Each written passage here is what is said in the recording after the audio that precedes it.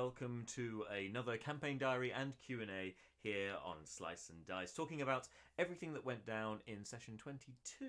No, 20... Yes, 22. I'm getting so confused with the numbers now. Anyway, the 20-something session of the Many Lands campaign. But before sort of delving into that, I wanted to actually take a moment to address some other stuff that's been going on. For those of you who aren't aware, in the UK, we had a very important day yesterday, being the general election. And for many, particularly around my age group and in my social circles and whatnot, not a day that went particularly well.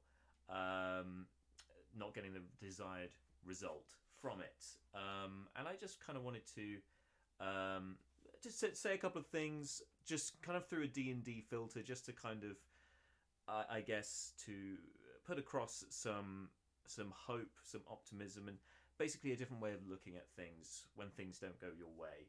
I think one of the main draws that I had personally with Dungeons and Dragons is that as a game, as a role-playing game, it's a lot to do with loss. Loss is one of the biggest themes within it. Although it's not spoken about that much, it's really the most heartfelt moments, the bits that you really get absorbed into the game, are all to do with losing, whether it's the boss fight that you lose or it's the party member that gets killed. When things don't go your way, it's when the campaign itself kind of, the low points, but the points that it really comes together. It's in times of adversity when you need to pull together with your party and your friends and loved ones around you and strive to do better and strive to have and to make tomorrow a better day.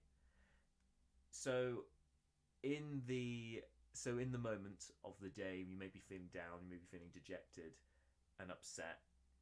That's normal, and you've got to ride that out. But you got you need to take the time that you need, and then when you can, pick yourself back up, pick those around you back up, and move on to the next fight, and live to fight another day. In D&D, one of the, as I said, one of the biggest things is when a party member dies and they're not brought back, and it's heartbreaking and it's horrible. Like I said, loss is a big theme, and coping with that loss and learning how to deal with it is a big theme. And it's not easy to do. It takes time, but over time, it gets easier. So for those of you who are feeling pretty bad today, things didn't go your way, I guess I'm kind of included in that. Just have hope that things, that this is now the time that you need to pull together with those around you and look to make things better for tomorrow. Just hold the ones that you hold dear, hold them close, support them, and they'll support you. It's teamwork. Again, a massive theme of D&D. Teamwork, working together for justice, for overthrowing the bad guys, for making things better. Again, it's a powerful theme. So there's my D&D filter on how things went with the election yesterday. And above all else, you can, if nothing else, use a game such as this for a bit of escapism, to go into a fantasy world, delve into that high fantasy, into that lore, and forget about some of the troubles in the reality of your existence. There are cathartic moments, there are bits that you can identify with. There's also escapism in there too. So lots of things, I think, for the D&D community. For those of you in there who are feeling down and dejected today, I hope that this lovely game helps you feel just a little bit better. So anyway, that's all I wanted to say about that. So shelve that, put that to one side. Let's talk about everything that went down in the last session. So, as I said, session 22, because now we're into the 20s, I just get the dates mixed up all the time. I'll probably stop signposting the dates from now on, just to make it a little bit simpler. But I should say we've got one session to go until the end of 2019, and that's going to be coming up on Monday. So in a sense, it's our Christmas special. I'll maybe putting a couple of little festive bits into the stream, depending on whether it's relevant. But once that's taken care of, we'll be taking 2 weeks off, and then we'll be coming back in 2020 in, I believe it's the second week of January. In fact, I'm going to pull up the date now. It will be the Monday, the 6th of January is when we'll be back. And I'll put this all on the Twitch channel as well, just so that you're all aware that that we're away for the Christmas period and we're going to be back in the new year. But before we get to that point, there's some exciting things underway, which hopefully will be launching. Well, if not launching on Monday, we'll be launching in the new year. Some exciting stuff. I've been working in the background on. I don't want to say any more about it just now, but let's just say that we're growing. We're trying new things, and we've got some very exciting things coming up in the new year. I won't say any more about that. On to session 22, though. So last time, our party were had caused, well, they had by accident caused a riot in the village of Oraglor due to their sort of investigation into Dean Fringe and his delivery. He had a note saying to collect half the money, the second half of the payment from the Miner's Arms, and to tell Hogarth that Fang sent them. So the group decided to follow up this lead, and Seth, the rogue of the party, and also seemingly the most charismatic at the time, or at least the most believable, took on this role and pretended that he was either. I think they opted on him being basically Dean's replacement, and asking Hogarth, who turns out is the barkeeper, to that he's come to collect the second half of the money. What was suspicious about this was that Hogarth knew that the second half of the money had already been collected by Dean Fringe. So then somebody else coming, this is clearly suspicious, and sensed there was something wrong, and so he got his some hired thugs to go and deal with Seth at the meeting. Now, he wasn't aware, however, that all of the rest of the party, that Seth wasn't alone, and the rest of the party had kind of surreptitiously entered into the bar. And so when things started going wrong outside, fortunately at least one of the party was perceptive enough to hear what was going on, and Brucon, the dwarf monk, proving himself to be rather untrusting of people, and I think that kind of plays in from his character background as much as anything. And so when he saw Seth leave, he decided to kind of stealth outside and just kind of stalk him and see what was going on. And that way he was there to kind of ambush the ambushers. So fortunately Seth was saved and everything worked out, and they managed to take two of the thugs hostage, one of them being killed by Neris's swarm of rats from her Rat King's staff. Quite a dark move from Neris, and actually that wasn't the last. And we saw in this session that kind of these more I was going to say like masochistic kind of tendencies, but anyway, these more psychopathic tendencies of Neris coming out, which caused some suspicion. But first of all, the party had to deal with an interrogation of sorts, a questioning. Now, Seth had at the end of the last session had been interrogating these three thugs and trying to get information through intimidation. And I think what was highlighted this time was that actually interrogating somebody and torturing them, not the most reliable way of getting information. I mean, sure, you'll get what you want to hear, but whether that's accurate or not is another thing entirely. And so a different tack was taken this time with Brucon, trying to be a lot more reasonable and persuasive rather than using his strength and his and punishment. It's basically giving character rather than stick to the NPC, and it was a tactic that worked. Although Hogarth was attempted to lie and fabricate in places, Brucon, being the wise monk that he is, managed to see through a lot of this. And Hogarth revealed that how he kind of came into working with Fang. He revealed that he'd actually never met he'd never met Fang, and then in fact he was left a note along with the payment money and some coin for himself, basically on his doorstep. So all done kind of under subterfuge, middle of the night, kind of closed door stuff.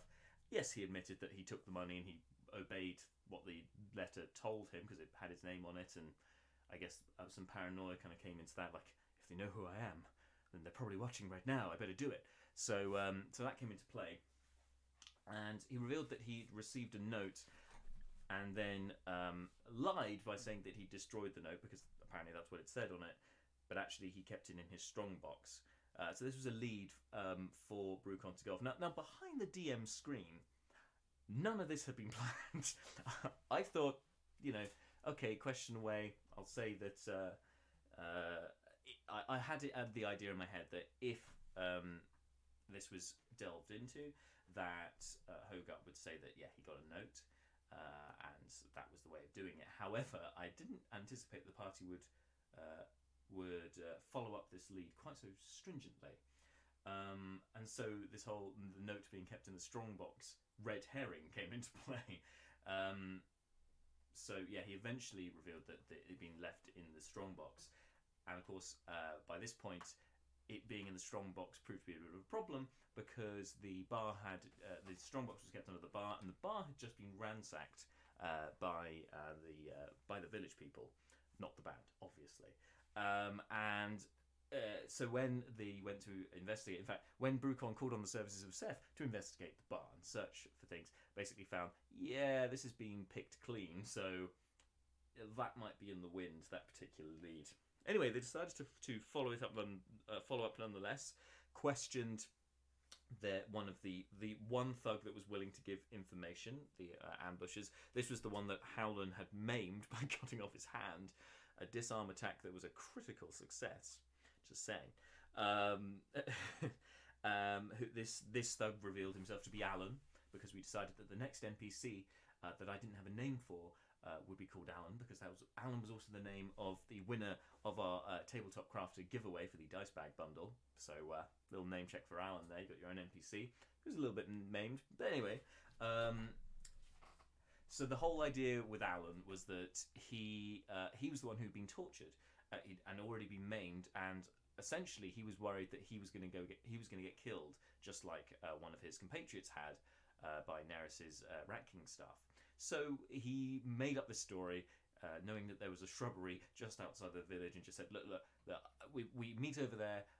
Just you'll probably find Fang there. And basically he was just trying to bide time in the hopes that maybe there'll be a window of opportunity for him to escape, or else that he could appeal to some of the other characters' good nature. And so what ended up happening was we had a group of adventurers going out of town to look for it, including Fleeting Look. Now, Fleeting, the player, Dan, was away on the last session, in fact the last couple, but he was back this time, so now we could focus a little bit more on what he was doing. And he'd been left outside to look after the carriage and to look after the statue that they finally found of Lady Helene Grenfell, which they're guarding, because it's her in her petrified form. It's a long story, but if you've seen previous campaign diaries, you know what that storyline's all about. So he was there guarding that, and following this kind of note, the strongbox note, little side quest, I decided to throw in there, let's just throw this note at Fleeting Look, like literally as if the gods are watching over him, that they've just let a strong wind has just blown this note literally into Fleeting Look's lap. Because unlike most of the other characters, you don't really know what Fleeting Look's going to do. He tends to do things that are a little bit unexpected, and so he decided to look intently at this note without actually touching it, being very kind of suspicious of it, which I thought was interesting. So I made him do a perception check, and yeah, on his second perception check, he decided to look at it more rather than picking it up after he couldn't tell what it was. Rolled a natural 1. So with that, I thought it's time for a bit of fun. Now, Fleeting Look is from Kothar, which Neris is also from. A little bit of interesting backstory there. And Kothar was in the lore was basically once the stronghold, once the domain of an enormous red dragon by name of Ushtag the Deceiver. Now he since the time of Ushtag, it has been a land that's been permeated by magic within the sands themselves are scorched. Nothing much grows there, but there seems to be a strange arcane energy in and around Kothar, unlike you'd see anywhere else within the many lands. And so those who are born there, or those who have spent most of their years there, develop strange magical powers. And this is one of the custom backgrounds I came up with for the campaign. It's called the Kothar Born. Basically, you get, I think you get a couple of skill proficiencies, but you also get a free cantrip. You get prestidigitation, which you can perform not only at will, but also without using any somatic or verbal components or material components. I can't remember which component. I think it's verbal and somatic you normally need. You don't need any components for it. You can cast it just with a thought, in the same way as a sorcerer's subtle spell would work. That you don't need to make any kind of gesticulation. You don't give any clue that you're doing the spell. You can just do it.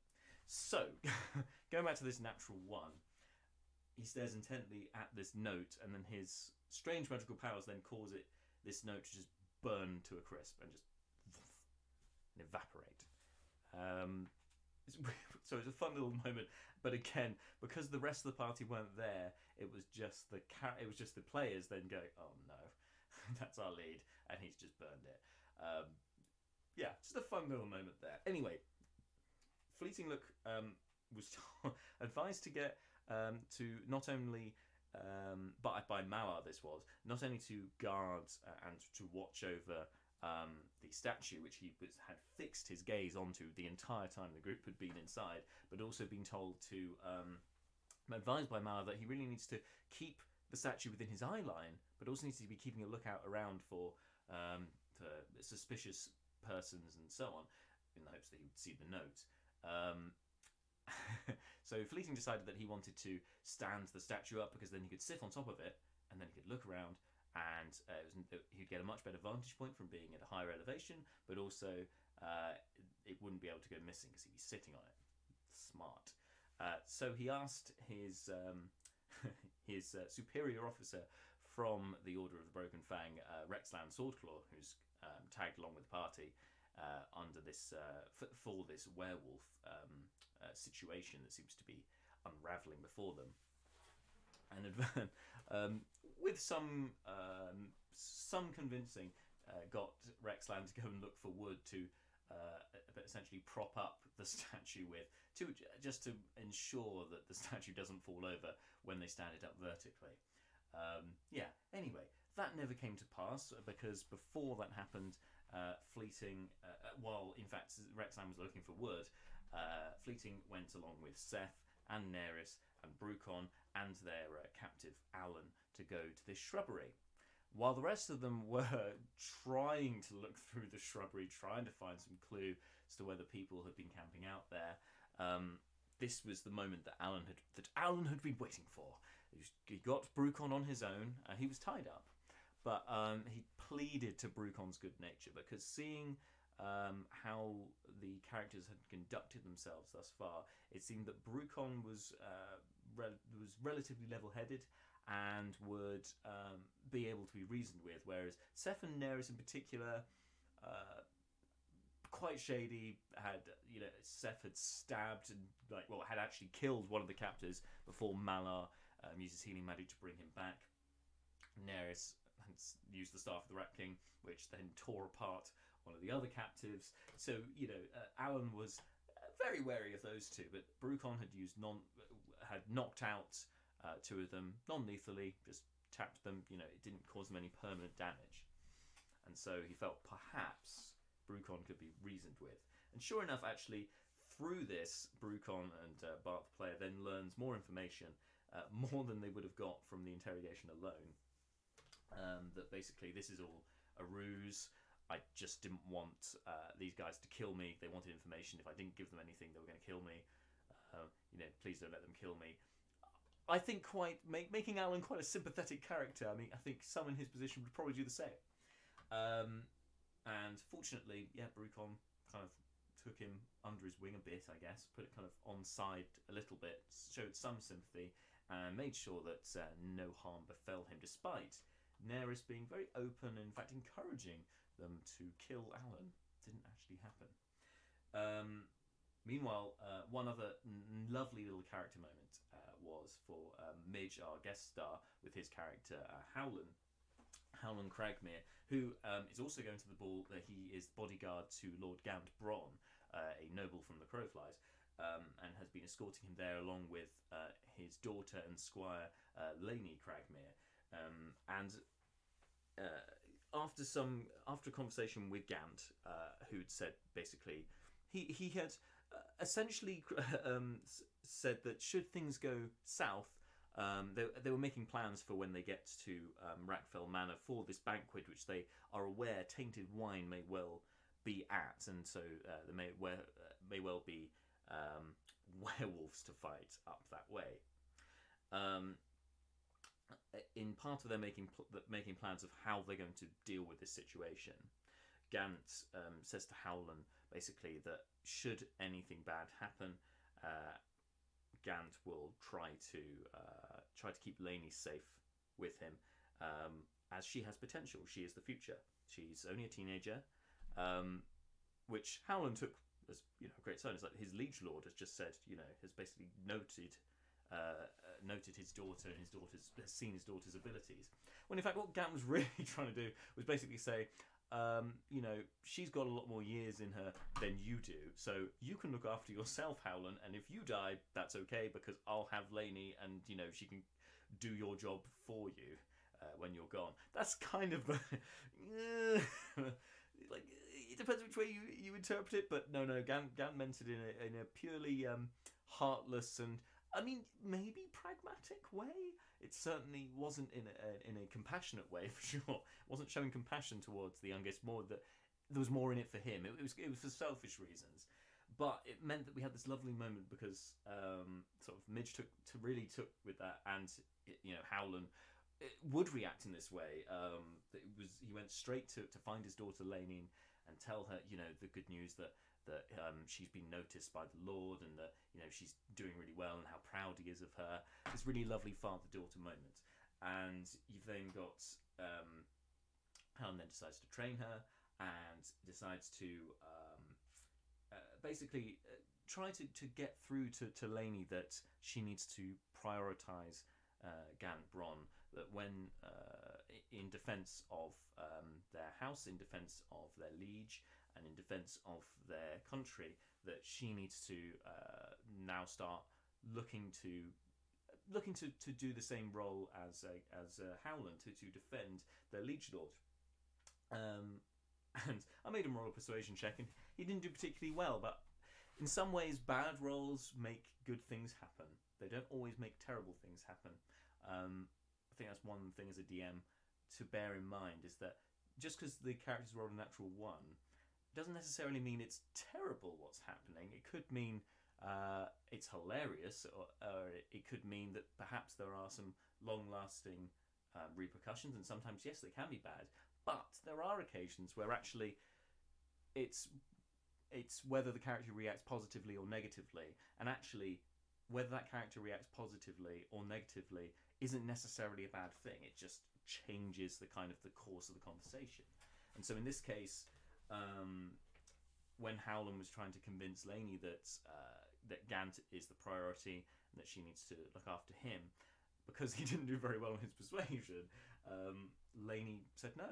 She said that she prioritises her father, that she prioritises Howland himself, that she loves him and she doesn't want any harm to befall her dad, and so she warned him to look after himself, to take care of himself, and make sure he doesn't get bitten by the werewolves. She was fearful for his life, essentially, and said that she would sooner defend her dad than defend this lord who hasn't really treated either of them very well. So it was a touching little moment there. Also, I think the first time in this campaign so far we've had the L word dropped, the L bomb. I love you, Dad. I mean, obviously, different kind of love between two romantic partners, but I'm sure that may well come into play much later in the campaign. But it was still a nice tender moment, which we don't get that many of in the campaign so thus far. But yeah, I for one thought it was a really nice moment. So anyway, when the rest of the party, those pursuing this red herring, or the rat herring, as it's otherwise known, by the way, session 22, the rat herring, is now up on our YouTube channel. There's a link to that down our Twitch page. If you're not already watching that, go watch it. Especially for what happens in the last bit of the episode, which I'm just about to talk about. So when the part of the party who'd been going after this red herring arrived back at the inn, basically they all decide they need to get some rest before, because time is pressing on and they will need to move on within 6 or 7 hours to get back on the road to make it to this ball in time. And Seth, I think James, as much as Seth, his character, had noted, what's going on with Neris? She's being really dark and shifty, and I don't like it. So I will talk a bit more about this in our final campaign diary of the year, which will be this time next week, as this story hasn't been completely told yet. But essentially, I can tell you now that Marta and I had some private conversations, sort of away from the rest of the group, because of, well, some of it I touched on in an earlier campaign diary when we had this one moments with where I got all the rest of the players to leave, and it was just Marta and myself left in the room to go through this little moment of what happens to Neris. And basically, in part of that conversation, we'd agreed that when she comes back, because she had some scheduling stuff, because she's a busy, successful person, that when she was back for the 2 weeks in December, that depending on where the party were, I'd have her come back as herself, but with some alterations, which I'll talk about more next week. But this was great for Marta, because then she got to role play Neris in a bit of a different way, and to sort of like drop these subtle hints. So we were kind of playing a game within a game. There was a game which the two of us were playing, the rest of the group didn't know what was going on, which was a lot of fun. Like, not metagaming, it was a game within a game, but it wasn't metagaming. It was a different scenario. But anyway, I'll talk more about that in the next session. But going back to our characters, so Seth had noticed that something wasn't right here, and he decided to confide in Leobrin about this, and Fleeting Look, because despite his love-hate relationship, Fleeting Look does behave kind of like a very loyal best friend in his very strange way. And I think Seth recognised in this instance that meant that Fleeting Look could definitely be trusted. So he takes them away to confide in them privately in Leobrin's room, basically voicing his concerns about Neris, that she's willing to kill, and basically to ask once again for Leobrin to check her over, or whether he has any alternative suggestions. Now, unfortunately, Marshall wasn't here this week, who plays Leobrin, so it meant that I had to play Leobrin, but perhaps that worked in Seth's favour, James's favour, because it meant that he was then asking the DM, in a metagaming kind of way, asking the DM, what's going on? Can you give me any more information? Which I was unwilling to give much more information. I don't think I gave anything more than Leobrin would already know.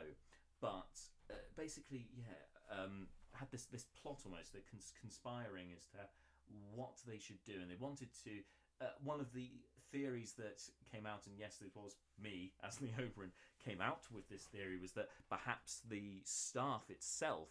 Actually, no, this may have been touched on in the last session by the players, including Marshall, so I expanded on this, that perhaps the staff itself is cursed, and that's the inhibitor, that's what's stopping Neris using her powers, or perhaps it's having some other nefarious effect on her, which the rest of them can't see. Because Leobrin has Eldritch Vision, essentially. I forget what it's called.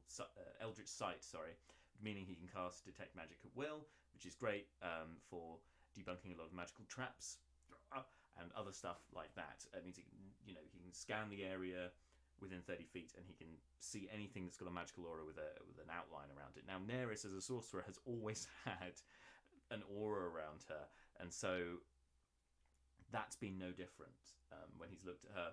It's been the same, just a mixture of all the different schools of magic, because essentially she's a housing unit for magic of all kinds. So that didn't look any different to him. And he hadn't been able to deduce anything different, and he'd looked at the staff, and I think he did again in this session, and it's a conjuration staff. It conjures swarms of rats, so just the school of conjuration coming off it. Nothing, but then curses can't be detected with Detect Magic. It's a different effect. Unless it's a magical curse of some variety, then perhaps, but I would say that curses slightly different. In the same as divine presence, such as fae, fiends, undead, different kind of presence. They can be detected with divine sense, but they wouldn't be able to be seen with Detect Magic, for instance. So the three of them kind of hatch a plan that they need to get the staff away from Neris. And little do they know that Neris has chosen the room next door and has been listening through the wall, and they're only wooden flats essentially between the rooms, so it's pretty easy to hear through. Here's the entire conversation, and she decides that Seth's going to be a bit of a problem. Leobrin as well, but Seth seems to be the instigator, and so she decides that she wants to maybe get rid of him.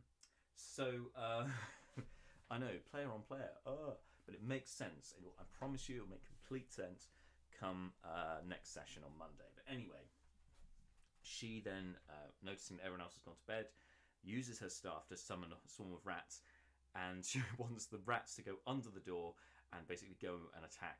Actually, no, she didn't want them to attack Seth, first of all. She wanted them to go and see if she could find something of his. Essentially, I think Marta was looking to frame Seth for something, although this never came to be, because once the swarm of rats was summoned, I then made them do a stealth check, and it was a natural one. So they made a lot of noise trying to get under the door, and immediately Seth's like, what the fuck is this? Opens the door, and there's Neris with the staff. Oh dear. She then continues to command the rats to attack him, and it's what I myself hadn't realised at the time, what Marta was doing, and she played this game very well, was that she was actually trying to get the others to turn against Seth, because she'd recognised, and she explained this to me on messaging afterwards, that she'd recognised that Seth was already a bit on a limb to most of the party. He had alienated himself from a lot of the group because of his tendencies, his affinity for violence, essentially, his predisposition for violence, that he solves most of his problems by killing things. Again, it makes sense in Seth's background that he's did a lot of monster hunting and the like, and so and before that, fighting with pirates and blah blah blah. I won't talk about all the backstory stuff, because that stuff's all going to come out later on, hopefully. But basically, yeah, it made sense that in his past that he would kind of stab first and ask questions later a lot of the time. Quite a shady rogue. But this had put him at odds with members of the party, mostly people like Malar and Leobrin, occasionally Brucon as well. I like to think Brucon because of his views of the balance, which is kind of a philosophy. It's a philosophy as much as a religion that the monks, the Barkfang Monastery, follow, and other monasteries in the Manylands follow this idea of the balance. That he's kind of a good anchor point, a good center point. He's a good judge to say this is right, this is wrong, I'm not sure. Do the ends justify the means? He's usually kind of chairing and in the middle of these kind of philosophical and ideological issues, whereas Leobrin is very much. He strikes me as, and Marshall will probably disagree with me on this, but he strikes me as being a classical kind of lawful good character, in that he's like, we're heroes, we must do good things because this is what we do. It may well. I think with Leoberon, it's more that he aspires to be a hero, and so therefore he says, "We must do it. If I want to be a hero, I've got to do the right thing, and the right thing is doing this because that's what heroes do." Which is quite a lawful good, I would say, trait. And then you've got Malar, who also says, well, is very black and white, very, very much. This is right, this is wrong. But he does it through a piety filter. The fact that he is a man of the cloth, that he follows the age. This is of the age, or this isn't of the age, and anything that he interprets as being against his religion is bad. So you've got some quite strong characters and strong views, and because of that, it means that Seth and Malar, we've seen before, have kind of played off against each other, because Seth will do bad things to get good results, whereas Malar will be very much against that. He won't do a bad thing. He won't do anything that's considered bad in the eyes of the gods, because that would be against his religion and it'd be against the gods themselves of which he serves, and that feels wrong to him. So yeah, group dynamic, love it. Goods compared to neutrals. So yeah, Seth has put himself at odds with most of the party, and some of the more extreme stuff in particular has isolated him a bit. So killing one of the captives, I didn't realise that James actually wanted to knock him out, essentially. He said he wanted to knock him out by stabbing him in the shoulder, but I've explained this before, that basically when characters decide they want to do non-lethal damage, you don't stab somebody to do non-lethal damage. Because, yeah, you could, I don't know, chop an arm off or something, and that wouldn't necessarily kill them outright. However, they're then going to be bleeding on the floor, and they could very easily bleed out and die.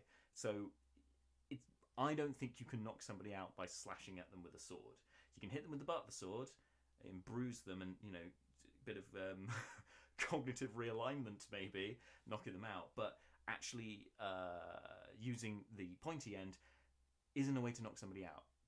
Nah, that doesn't work. So anyway, he stabbed this guy in the shoulder, but then he critted, or he did a lot of damage. So I said, well, actually, you're so zealous, you slit his throat, and he just starts bleeding out on the floor. So this was the latest in a series of things where Seth's gone a bit too far. He's been a bit too what's the word? I was going to say boisterous, but it's more than that. A bit too overzealous. There we go, with his damage dealing.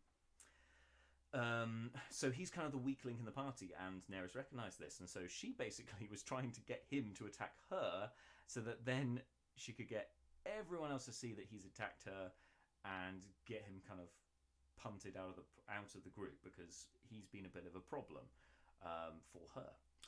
And so she tries this, and because of her abilities, when the others appear, Howl and Cragmere being first to appear, it kind of works. Most of the group are very convinced by this.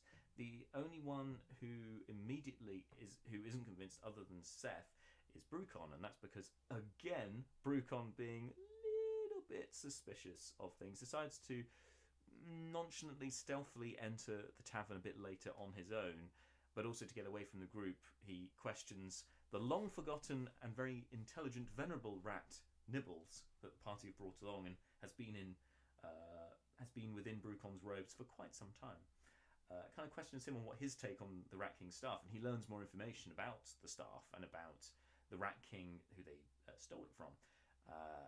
And basically he learns categorically that the staff itself doesn't curse people. It doesn't. It didn't cause any ill effects to its former master. It was just an item, a powerful item, but no curse as far as he was aware on it. So when he stealthily enters into the tavern, he hears what's going on, but he's dubious about both Neris and Seth. He doesn't trust either of them at this point. So then we see the whole thing just kind of accelerates. It's kind of like an arms race, essentially, as more characters start appearing and go, and getting involved. So Leoberon appears, and he's saying, I think we should take the staff away, I think we should break the staff. Fleeting Look appears and immediately takes Seth's side. And Seth fair play to James and his character Seth going, tie both of us up. If you don't trust us, tie us both up, and then you can question both of us, just to make sure nobody's trying to kill anyone. And so he gets tied up, but Nerys manages to avoid getting tied up, and at this point, Oberyn decides to very sensibly go and fetch Malar, who has been sleeping for most of this time and avoided the red herring and so on just by sleeping. And the trigger for waking up Malar, and again, this is just lovely role playing throughout this little bit of the episode. Was that Malar was only awoken from his deep sleep by Oberyn going, Seth's going to stab Nerys. Because he knows that's a trigger for Malar, because Malar isn't very trustful of Seth and quite protective of Nerys. So those two combined, got to sort that out. And he's up and he gets involved. And because Malar had leveled up at this point, he then had another spell slot, and that meant he could cast Zone of Truth, the perfect spell for this situation. And that way he can cross interrogate both Nerys and Seth. Seth gives his recount of the situation, but because Nerys failed her charisma save, she can't lie. So instead she tries to dodge the question, and this in itself looks suspicious. And it gets to a point where she's basically backed into a corner where she can't get out of it unless she tells the truth, and she doesn't want to do that. So when Malar asks, "What are you?" or "Who are you?" I think it was "What are you?" actually. Not Nerys, "What are you?" She decides to just attack Malar, just hit him, and she does a butt ton of damage. Actually, I realised that that DK had miscalculated. Actually, she did more damage. She did 31 points of damage, not 29, which in 2 hits, just 2 surprise hits out of nowhere. Bam! Like sucker punches him. No weapons, just slams into him, sucker punches him. Does 31 points of damage, which would kill Leoberon outright, but that's not hard. But would sorry, Leoberon. But that would knock out most of the party. But Malar now only has 8 hit points. So because he leveled up, he is still up just. And that is where we left things. That she attacked him. The rest of the party are there. Seth was tied up. But on watching the episode back, because there was a lot of people talking at the same time, Midge, who plays Howland, says that he's going to untie Seth, whilst I think some of the other party members were talking about other things. He does actually say that. So, beginning of next time, Seth will be untied. They'll all be facing off against Nerys. Player versus player. Martin won't be here, but I will be playing as Nerys for Monday. And all will be revealed. So I feel like I've given some away through this campaign diary. That's what it's for. But everything will become crystal clear in the next campaign diary, which will be this time next week. So yeah, it's a bit of an interesting moment. Again, kind of got derailed from the central quest at the moment, which is getting to this ball and stopping the werewolf outbreak. But still, a lot of fun was had, and this has been a ticking time bomb that Marta and I have talked about, and I've been kind of playing with and planning this for nearly a couple of months now. I think it's nearly 2 months since it was session 13, so it would have been now it's going to be session 23 next week, so it's 10 sessions. So that's over 2 months ago when Nerys first died. She then disappeared from the party, I think, a few weeks after that. So this has been planned out for at least a month now. I didn't think it was going to play out just yet, but as with D&D, you can't guarantee when these things are going to happen. But when they do, you've got to be ready for it. And if you're not ready for it, ready to improvise. So it's rewarding to see this particular little side plot play out.